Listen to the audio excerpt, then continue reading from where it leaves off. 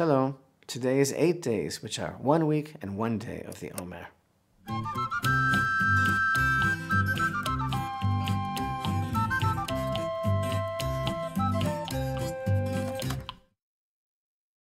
Today we begin the second of the 7 weeks of counting the Omer.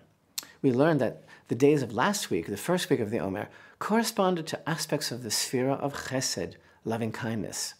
But this second week relates to the divine attribute of Gvura, which means strength and expresses restraint and discipline. It's a measure of severity. Gvura could be seen to be the opposite of Chesed.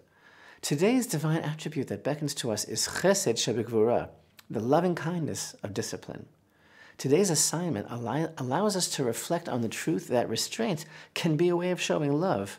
Sometimes using a measure of severity to convey love can be the deepest expression of concern for another person. But acting with severity could also be motivated out of contempt or disrespect, God forbid. So one question which today's attribute challenges us to consider is this. When we criticize someone, what is our true motivation? When God judges a person, it's actually a manifestation of his love. We always need to remember that the goal in all of these days of the Omer is to realign ourselves emotionally so that our actions will be more of an emulation of Hashem's attributes. Hayom, שמונה ימים, שבוע ויום לעומר. Today is 8 days, which are 1 week and 1 day of the Omer.